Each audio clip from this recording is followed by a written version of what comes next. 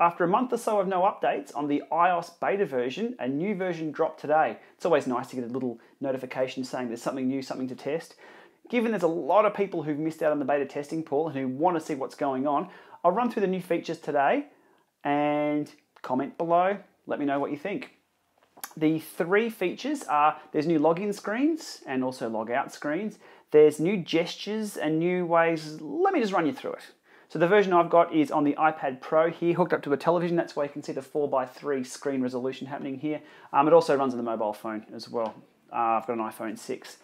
Let's get into the new features. So we'll open up Zwift.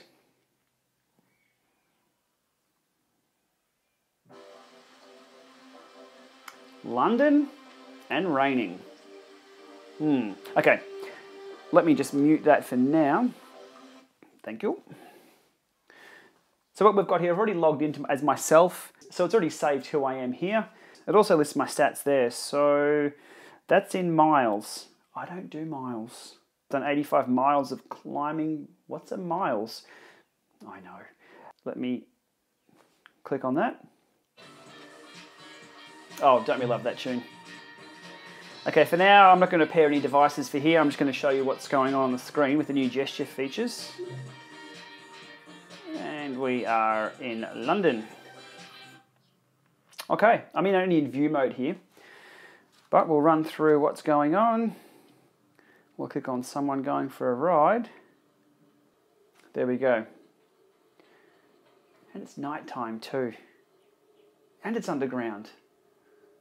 Okay, let's run through the features. So one thing lacking in the early betas was what we get with this, is the ability to interact a lot more.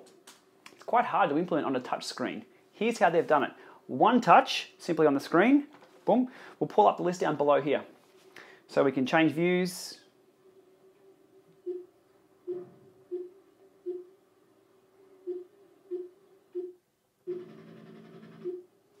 As we'd expect.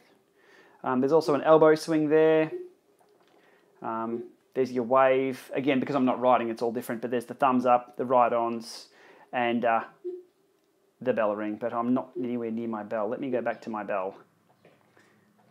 There we go. And wait for it. Right on. There we are. Okay, so that's the one touch menu. The two touch menu.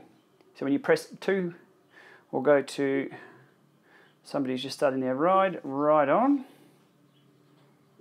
Perfect. You can see it's popped up a whole circle of features there. Now, from the top around, what you can see here, they don't pop up too long, so I'll go quickly and I'll have to do it a few times. You've got photo, U-turn, message, elbow flick, wave, right on, bell, hammer time, I'm toast, and someone being happy. Ah, nice. Okay, and that's the little smiley is to nice. So they're the two. They pop up for just a few seconds and they disappear. Now group chat was missing originally from the beta. There we go, we hit group chat.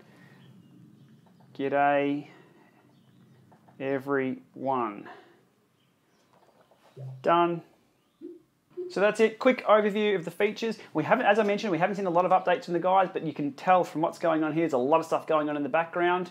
When will the beta be available for everyone? Soon. Android users? No, I don't know. Just in summary, new login menu, one single touch will give you a few little options to try there. Double touch on the screen, and you get a whole circle of fun to play around with. Oh, I've got a friend who's trying to piggyback me. Let's get out of there. Summary screen is familiar. And we hit end ride, and we've got a new sort of end ride screen as well. So we can save and upload or discard the ride. Did I get that right? Or we can discard the ride. So tell me, are you waiting for the iOS version yourself? Is it something that's stopping you from getting on Zwift at the moment? Will you run it on your iPad or iPhone? So there's an insight from a beta tester to non-beta testers if you're not part of the pool of what's going on and the new features you can expect when it comes out in public. Can't be too far off. We haven't heard a specific date, but it can't be too far off. So in the comments, put the pressure on and let the guys know that you'll be using it. And thanks for watching.